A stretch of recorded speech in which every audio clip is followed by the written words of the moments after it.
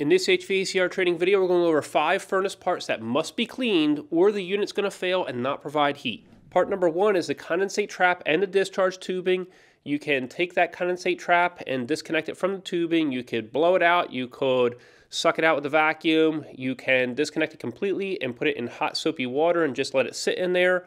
And you want to basically make sure that there's no clog in there, because what's going to happen is the water's going to back up into the furnace and it's going to throw an error code and the furnace is no longer going to heat. Part number 2 is a flame rod. And so you can turn the power off to the furnace and disconnect and pull out that stainless steel rod and clean it with non-soaped steel wool. And you're doing that to get rid of any buildup of soot that's going to insulate the electrical flow from going from the rod into the flame, which is the flame rectification process for proving that there is a flame. It's a safety device. And so you got to make sure that that's clean. Part number 3 is an air filter, and if you don't replace that, what's going to happen is it's going to completely clog with dust and the furnace is going to overheat. So it's going to overheat because there's not enough airflow coming across that heat exchanger inside the furnace. And you have temperature sensors inside newer furnaces that are going to throw an error code and stop the operation. You could also potentially damage the ECM blower motor if you have that equipped in your furnace, just due to a lack of airflow.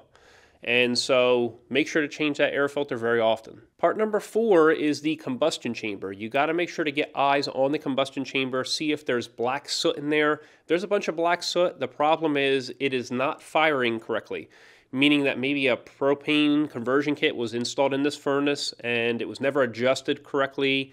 There's some problem that exists, and if so, if you have black soot all in there, you could have a major problem. You could be sooting up the inside of your heat exchanger and the whole furnace could have major problems. So you gotta get eyes in there, check it, clean it. You could also have problems if you have an outdoor package unit where the front of the burner tubes get rusted and they get rusted shut, and then the flame won't travel across it, and so those have to get cleaned with a wire brush. The other thing is you could have just cobwebs in there, and that could stop the gas flow from entering into the burner tubes.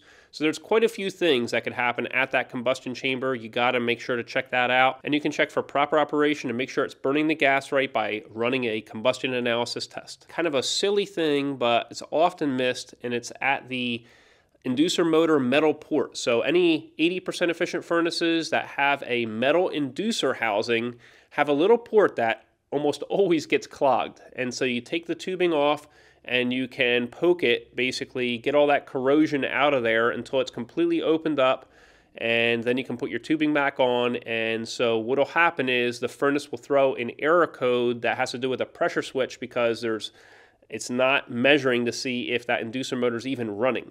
And so that's your 5th part to check.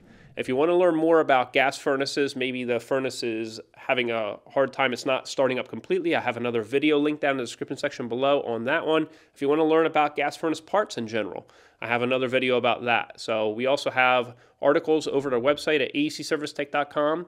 We also have our refrigerant charging and service procedures for air conditioning book over at our website and also on Amazon. And hope you enjoyed yourself. We'll see you next time at AC Service Tech channel.